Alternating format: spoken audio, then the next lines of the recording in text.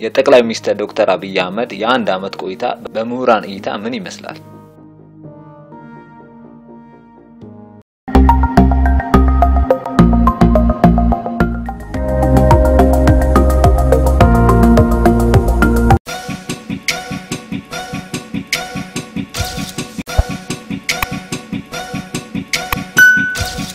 ጠቅላይ ሚኒስትር ዶክተር አቢይ አህመድ ባለፈው አመት በያዝነው የመጋቢት ላይ ነበር በሀገሪቱ ምክር ቤት ቃለመሀላ ፈጽመው ስልጣን ያዙት። በሹመታቸው ዕለት ያደረጉት የብዙሃንን ቀልብ የያዘ ንግግርና የገቧቸውን ቃሎችም ከጅምሩ ብዙ ተስፋ እንዲጣልባቸው አድርጓቸዋል። ብዙም ሳይቆዩ በሹመታቸው ዕለት የተናገሯቸውንና ቃል የገቧቸውን ጉዳዮች ወደ ተግባር መቀየር ሲጀምሩ ደግሞ በህዝቡ ዘንድ የነበረው ተስፋ ወደ ሰፊ ድጋፍ እንዲቀየር አድርጎታል።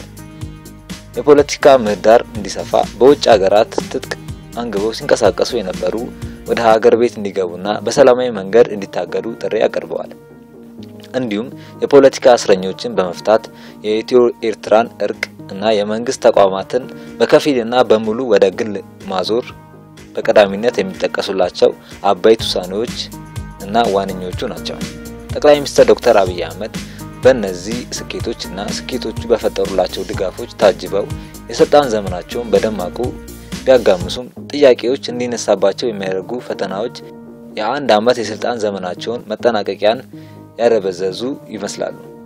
የፌደራሊዝም ረዳት ፕሮፌሰር የሆኑት ኢየሱስ ታዬ እንደሚሉት የሰዎች መፈናቀል መበራከት በአንዳንድ ጉዳዮች ላይ የአቋም ግልጽነት አለመኖር እና በሚመሩት ድርጅት ውስጥ የሚስተዋሉ የሐሳብ ልዩነቶች ከስኬት አደብዛዦቹ ከሆኑት ምክንያቶች መካከል ተጠቃሾቹ ናቸው ይላሉ። ረዳት ፕሮፌሰሩ እንደሚሉት ጠቅላይ ሚኒስትሩ በሚናገሩት ልክ ጉዳዮችን እንዲተገብሩ በመዋቅሩ ውስጥ ያሉ አመራሮች ተመሳሳይ አስተሳሰብ ሊኖራቸው ይገባል።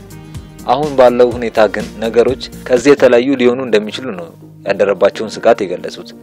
እንዲሁም ምሁሩ ከምንም በላይ ከግጭት ይልቅ በትብብር ላይ የተመሰረተ ፖለቲካ እንዲኖር መስራት እንደሚኖርባቸው ገልጸዋል።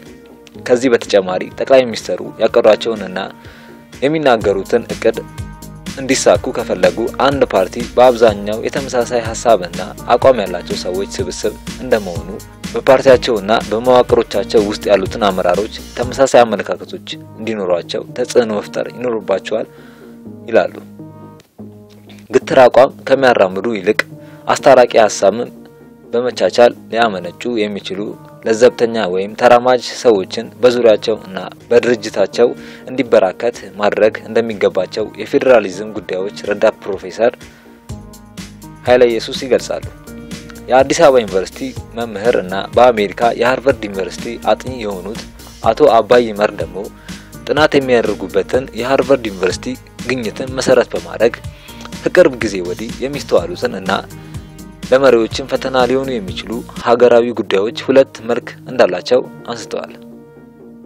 ምሁሩ የመጀመሪያው መልክ ሲጠቅሱ ቴክኒካዊ ችግር መሆኑን አንስተዋል። ይህም አስተዳደራዊና ከአሰራር ከበጀት ጋር የተያያዙ መሆኑን ለመፍታት እጅግ ቀላል ነው ብለዋል። ነገር ግን ሁለተኛው መልክ ደግሞ የባህሪ ለውጥ መሆኑን ጠቅሰው ይሄኛው ለማሳካት ከባድ መሆኑን አንስተዋል።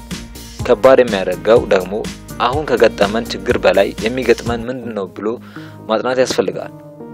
ጉዳዩ ላይ መሪው ቢያምንበትም እንኳን ያንን ማዳመጥና ሐሳቦችን አስማምቶ መሄድ ስለሚኖርበት አስቸጋሪ ነው ይላሉ። ይህንንም ለመፍታት በጋራ ኢትዮጵያዊነትን ሊያስተሳስሩ በሚችሉ የጋራ ጉዳዮች ላይ በማተኮር ችግሮችን መፍታት እንደሚቻል ገልጸዋል። እስከመጨረሻው ስለተከታተላችሁ እናመሰግናለን። ቪዲዮአችን ከተመቻችሁ ላይክ እና ሼር ማድረግ እንዳትረሱ። እንዲሁም አስተያየት ካላችሁ ኮሜንት ጻፉ።